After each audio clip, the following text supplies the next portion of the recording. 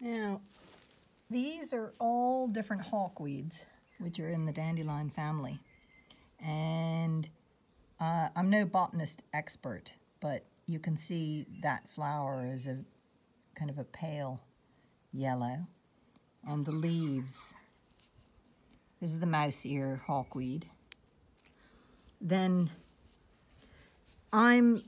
this might be the cat's ear one, or this one might be the cat's ear one. I'm not altogether sure, but they're both different. You can see the leaves are different. And then you can see the backs of the flower heads are different. And the tops are kind of sort of different. You can see that this one, put them all together. Whoops, see if I can do this. So if you look at the underside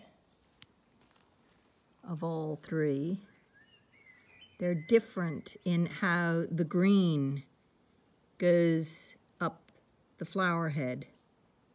You see that? That's different. From that's different, and that's different.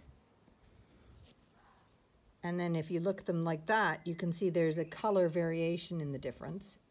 Now, to really confuse the issue, this one here is also hawksweed.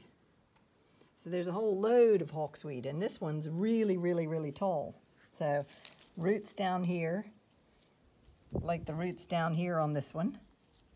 That's the root with the flower. There's the root and the leaves to the flower. And then the smallest one is the mouse ear. We know this is the mouse ear. So these, I think this is called the tall or the giant hawksweed.